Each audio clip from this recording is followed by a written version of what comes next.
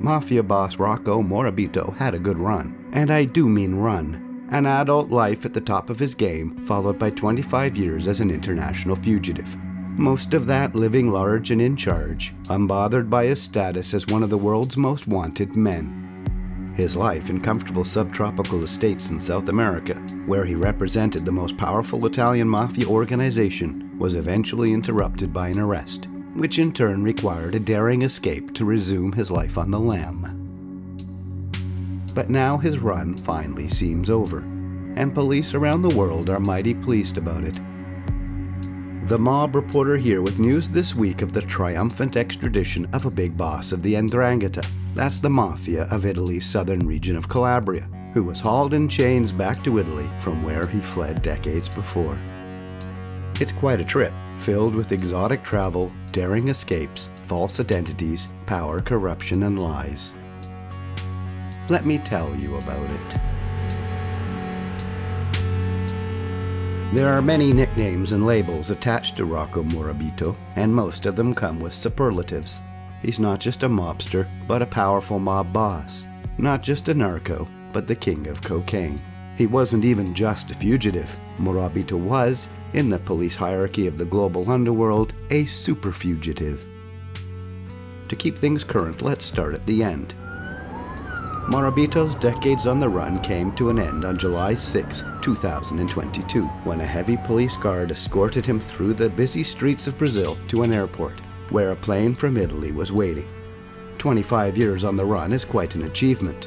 Morabito, now 56, sat at the top of an Ndrangheta clan that bears his family name, one rooted in Africo, in Italy's southern region of Calabria, on the Ionian coast. The modern evolution of the Ndrangheta as it morphed into a global underworld powerhouse is reflected through his life.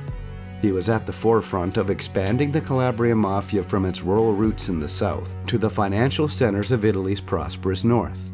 In the 1990s, he was there as one architect of the Ndrangheta's internationalization, reaching across the Atlantic to South American brokers who controlled the distribution of gangland's most important commodity.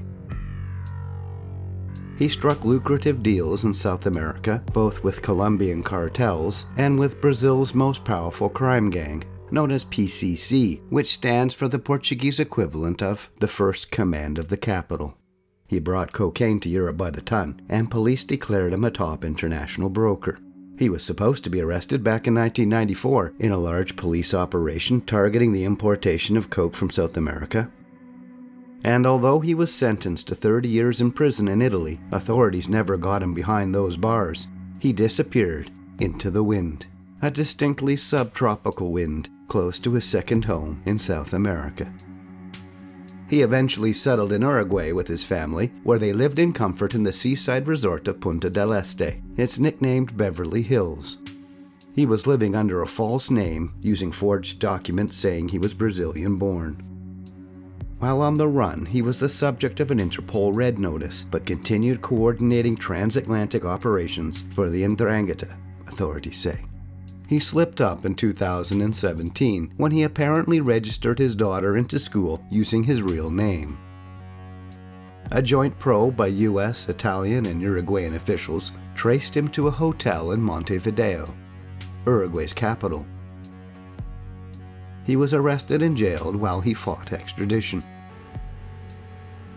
Morabito escaped 1,142 days after his capture. It was a nice bit of daring-do. The only known witness to the escape was a senior citizen who lived next door to the prison. She awoke in the night to find 3 men standing in the dining room of her apartment. Morabito, who seemed to be in charge, asked her for the key to get out of her locked apartment. Morabito insisted they were plumbers come to fix a broken pipe, according to the pensioner's first-hand account at the time, told to Subrayado, which you can see some of here. He did not raise his voice, but insisted she give him the key. They unlocked the door, took money from her purse, and used it to pay for a taxi. Officials later learned the prisoners, all awaiting extradition to various countries, had crawled out of a hole on the prison's roof, jumped to a neighboring apartment building, and dropped onto the balcony of the woman's apartment. Some hinky business with prison officials let that all happen. It took 2 years to find him again. When authorities caught up with him this time, he was in northern Brazil. It was May 2021. It was a marquee moment for a new global partnership run by Interpol, the International Criminal Police Organization. It's called ICANN, short for Interpol Cooperation Against the Ndrangheta. It coordinates with a dozen countries to track and arrest Ndrangheta fugitives.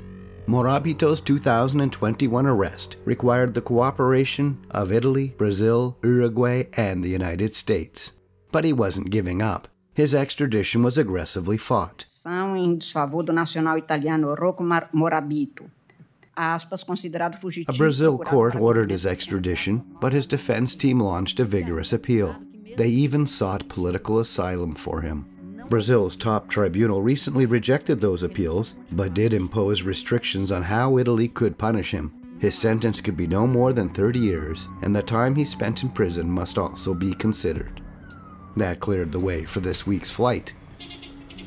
The last 2 years have not been kind to him. He looked a diminished man, thin, frail, gray, bespectacled, unsure of his footing.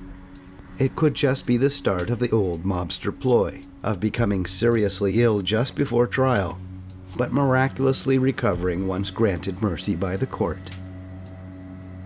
Who knows, but the timing here is interesting. If Morabito hadn't fled back in the 90s, he would be getting out of prison just about now, leaving as a free man. As Mafia researcher Anna Sergey notes, it is not just removing Rocco Morabito from South America that matters now. It's about what he has left behind. His kind of work needed more than muscle. It needs specialized support, help from lawyers, businessmen, officials, politicians. Establishing a network of these fixers, brokers, and functionaries is a specialty of the Ndrangheta, and that network likely remains intact.